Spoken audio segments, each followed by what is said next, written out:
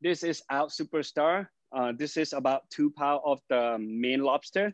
It's live and it's really fresh. So I love to preserve all the skin and shell to make our broth become like really good. And on this side, you see like the spices that I use. This is galangal. It's similar to ginger roots, but it has the sharper spice, and it's bring a broth into a different level. And then this is of course kaffir lime leaf. So kaffir lime leaf is similar to lemon leaf, is similar to all orange leaf, but it has such a greeny and spice minty textures that bring the soup broth into something better. And of course, this is the chili. I have red and green chili. Some people don't have like, the fresh chili. Can I use dry chili? Of course. And on this side, I have the oyster mushroom. Again, cooking is cooking. It's depend on what you have to adapt yourself. But this is the lemongrass that I got it fresh, slice it thin, and cilantro to seasoning. I also have some shrimp, scallops, and the calamari. Anything that available on your markets, please use. And you can use with like white fish or even like, pork or chickens. And on this side, you see like the lamb. I just cut it fresh. And I also have the one that already made. This is the condensed milk. I can show you the brand later, what brand we use. This is salt and fish sauce.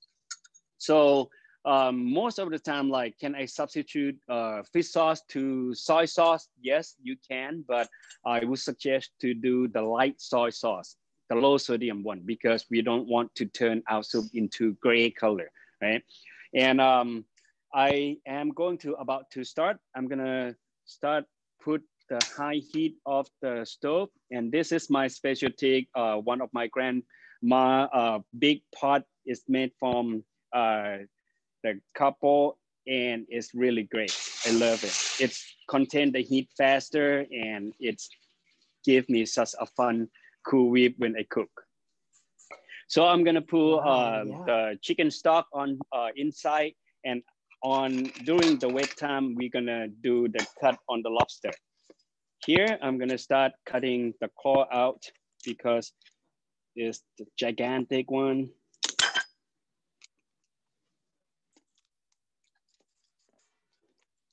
Yeah, you said 2 pounds, huh? Yeah, about 2 pounds. Yeah. If you prefer like smaller one, it's okay. It again, cooking is cooking. Some people like who live in the Denver, they don't have fresh lobster. They can use freezer one. I'm gonna start twist the lobster tail out, and then I'm gonna put on this side. I'm gonna clean the head. So I have a bathtub for water because we don't want. Is this a dish that you ever have at the restaurant? Yes, we do have at the restaurant. We serve the lobster pad thai. We serve the tsunami using the lobster. So it's pretty, fun to work with. And of course, this soup you can make with all sorts of proteins or none at all. Yes, of course. The lobster adds, of course, an elegance to it. Yes, it brings us a really present looking, and the taste of the lobster. The soup broth is really, lobster-y taste, and it's really good. And so I'm gonna clean on the side. Yes. Yeah, I was going to ask you about, so in addition to Farmhouse Kitchen, you also have a few other concepts, right, in the area? Yes. So I do have another 2 brand, which is I call Daughter Thai, because during that time I was having, my wife was pregnant, and we know that we're going to have a daughter. So that's why I named that restaurant as a daughter. So I'm gonna use my chef knife to cut in the middle, then cut the 2 sides, and then put on the side. Then this is my beautiful part. So as you see, the lobster tall, you know, when it's fresh, it has like, you know, the creamy, the vein in the middle. I just use the sharp scissor to go through and then cut at one time, because you don't want to crack or break any lobster tail. And just give it help a little bit on this side. We're gonna clean the leg out.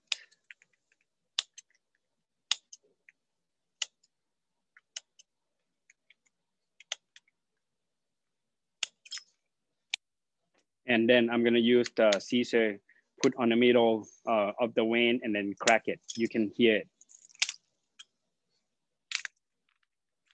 So your daughter she's quite young, right? There was a question if you cook yes. with her.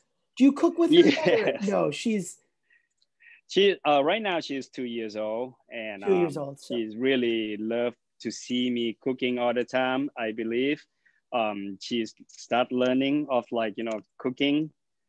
And whenever like, you know, she hungry, she just asks me like, hey daddy, I want food. Yes. And it's make me even smile like, oh my god, you're the lovely daughter, love my cooking skill.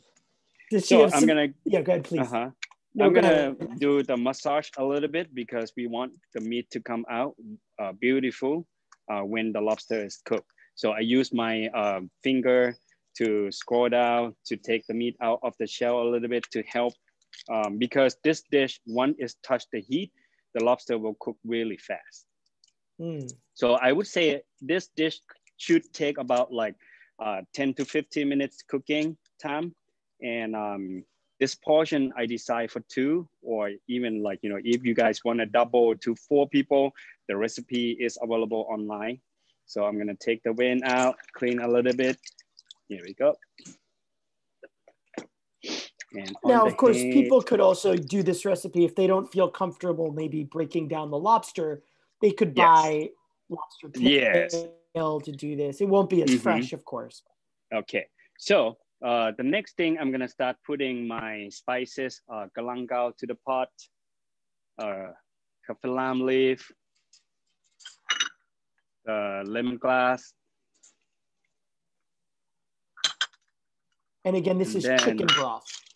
Yes, with the chicken broth. Oh my God, I wish you guys are here. So I can smell the whole thing, the herb aromatic, and you know, it gives us a really beautiful one. I'm start putting my lobster legs part to get the broth out. It looks so good. And you know, cooking is, Thai food is about like giving a fun story to the tables. And you know, I always like telling everyone like, this recipe is from my great grandparents. And last year I just called them, and then, you know, they just keep asking me like, don't forget. I say like, forget what? Forget to send me a damn check when you, you know, get money from the restaurant. I say like, yes, of course. Of course. You got to remember where it all began. Yeah. And would they have made lobster? No, I never have experience with lobster when they were young, but I have such Kung Mae Nam, which is the liver prawns, the giant prawns in Thailand, is really, you know, well known. So I'm gonna let it go to boil about like 3 minutes, and when our lobster turn like to yellow, the orange color, we will start seasoning it. Okay, and during this time, I'm gonna start putting, this is the chili paste called Nam Prik Pao. Nam Prik Pao is the paste, the chili paste that using the sweet chili smashed with garlic, shallots, and a lot of kaffir lime leaf.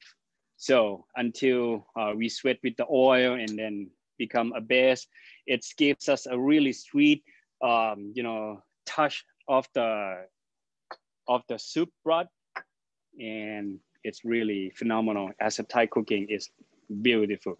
And also right now I'm start putting the shrimp. If you have like, you know, the shrimp with the head is even better, because those heads contain such shrimp fat inside. But if somebody allergic to shrimp, you don't have to put it. Of course. And oh gosh, this is making me so hungry. And is that calamari as well? Yes, this is the U5 calamari. If you want to use squid or even like something to substitute. Last time people asked me, can I use the crawfish? Yes, why not? Yeah, that's what's really exciting here. You can really make it to your taste, right? Right, true. Yeah. And I am about to add the salt on top. Salt will preserve the juice from the seafood inside because, you know, it's contained, it's trapped the moisture to the meat, and it make out shrimp or seafood become like really tender when you bite it. And as you can see right now, the color of the broth is turned orange because of the lobster, because of the chili paste. I'm gonna start helping put the hot broth on top, and you know, our lobster gonna be really good. Woo, smells so good. Here, 11. Yeah, I'm ready for lunch, right? Your staff are very lucky. Someone's gonna have to eat this here. I know. I know it's 11 a.m., but it's never too early, I'm sure. Yeah. So I was gonna ask about your daughter. Does she have a favorite food? Yes, she does. She loved the noodle dish named Pad See Ew, and she loved it with either chickens or shrimp. She always like after school, she just like, yeah, I'm hungry, daddy. And I keep asking like, do you want something new today? She's like, no, I want you noodle, noodle, you know, like the way that kids talk. Yep. I have a 3-year-old, and it's always new news. And noodles. You know, girl is always sweet, right? And so she's like, give me a kiss, give me a hug before and after school, because my wife is pregnant, another a girl, so I have to responsibility for my older daughter. Yes. So yeah, thank you. So I can see like, you know, the lobster getting cooked right now, and I'm gonna start putting the fresh stuff. For example, I'm using the oyster mushroom. I'm gonna sprinkle on top.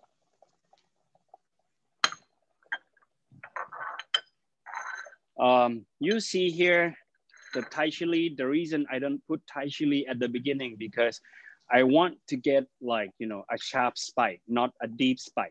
If you put the chili at the beginning, it will infuse to the soup, and it will turn this soup become really spicy.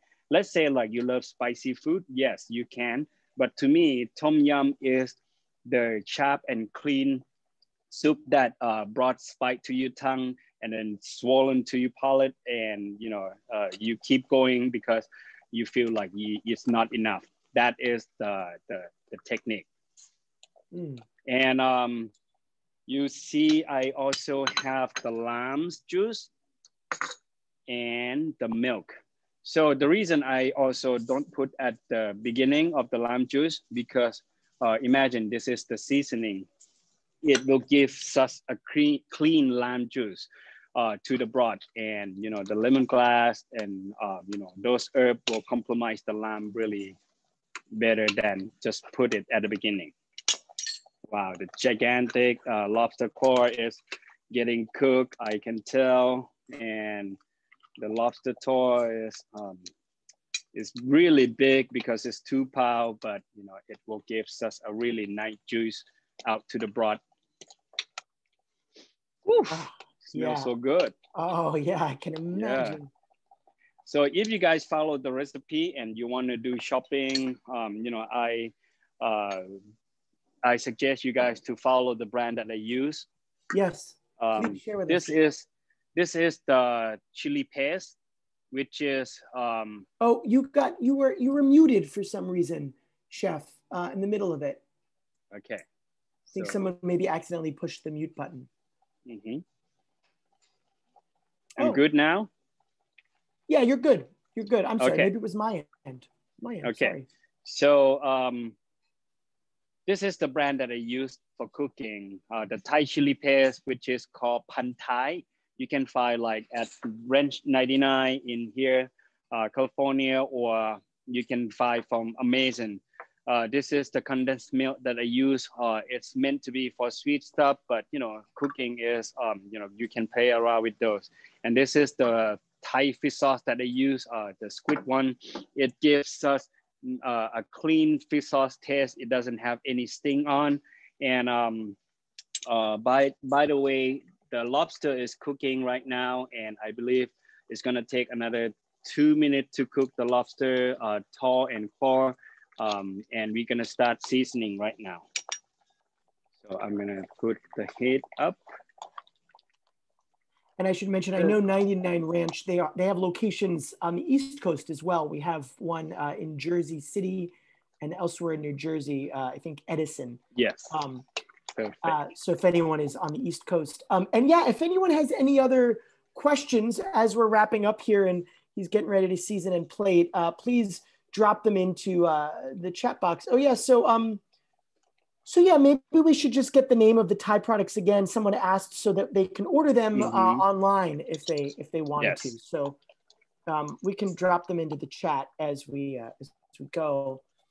What was the brand of See, it went off. Okay, so the Thai chili paste brand name Pan Thai. So Pan Thai is really phenomenal brand. It has such aromatic, sweet, creamy, and it's well known as a Thai restaurant use for the U.S. market. It passed the FADA, and this is the creamy, milky one that I use. Don't use the regular milk because it has less protein. When it touches the acidity like lime juice, it will become like crumble. Because it's curd. And this is the squid, the fish sauce that I use. Sometimes you see tip parrot, or sometimes you see like 3 crab boys. Those are good too. But to me, using the product is something that chef always select the best one to cook, either at home or either at the restaurant. And we use the premium quality one, which is going to give us such a beautiful taste, and it has the aromatic smell. They have the story behind, and that's what we're looking for here. Amazing. Okay, so I think just as a reminder, we're going to be posting the recipes with highlight clips, and we'll post it on our blog and make sure everyone gets a chance to look over the recipe. Okay, so I think my lobster is cooking right now, and I'm going to finish with chili. I'm gonna put about it so I can have it, and of course the lambs.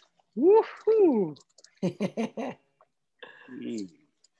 I love when the lamb touching the lobster. It's changing. You can tell from the texture, the smell. It make me swollen a couple times. Wow, it's so good here. Wow. Yeah, it is mouth-watering for sure. Yes. And of course, my fish sauce. Yes. Again, I don't want to put fish sauce at the beginning because you're gonna over seasoning from the broth, and lobster will turn into like fishy smell. So at the end is perfect.